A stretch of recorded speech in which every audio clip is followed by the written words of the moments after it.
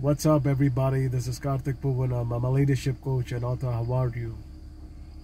Have you ever bothered to find out how you're feeling every moment of your life? Does it even occur to you? Have you ever wondered how many times you would have thought about your career? You would have thought about what will happen to you in the future. You would have thought about what movies are going to be releasing. You would have these days thinking about what is the new series which will be launched in Netflix, Amazon, Hotstar, even Balaji LT.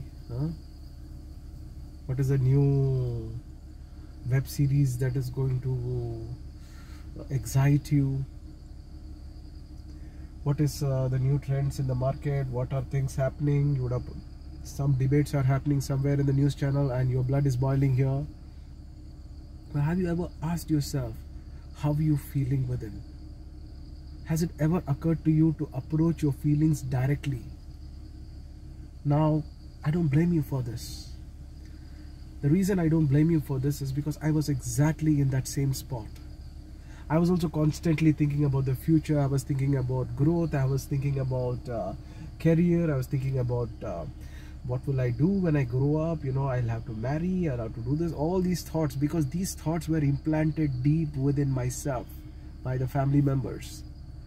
And when I realized, when I awakened, when I had the self-glimpse experience, I understood for sure the marriage is something I don't want in my life. What I seek is love. And nature expressed a woman in my life.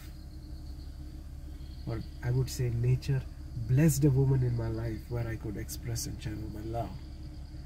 Nature is always eternally gifting, and to connect with the existence through nature, you need enormous vehicle. And for me, that vehicle is Lord Balaji. Well, I will get into these discussions, which gets into a little metaphysical realm in the later video. But what I essentially want to convey to everyone is, gift yourself pleasant moments. You deserve it. You deserve wonderful time with yourself. Ask yourself every moment, how are you feeling? How is your life? And then stop for a second and think, what am I doing with my life? Am I really enjoying my life? Am I really feeling good? Am I really feeling nice? What is it that I desire?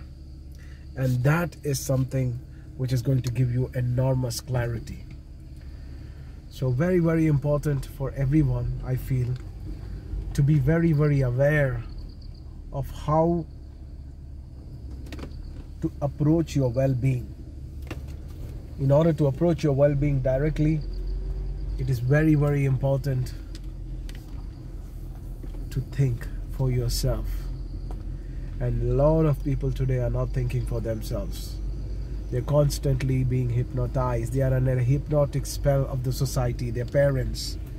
And this is robbing them their ability to experience a wonderful life. Well, if you start thinking for yourself, this is how your life will be. In a nice luxury toy, doesn't matter, BMW, Mercedes, Audi, Volvo, whatever the world has to offer. In the future, there will also be private jets to such people who think independently. I feel for sure. Or if not all of these things, it doesn't matter. He is in a very fantastic space within himself.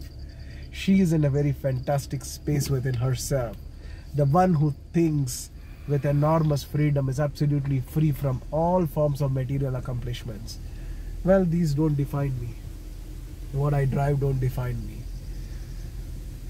Which places I've traveled does not define me. What defines me is I've eternally gifted myself a state where I feel very, very pleasant within. And this is because I started consciously asking myself, how am I feeling every moment?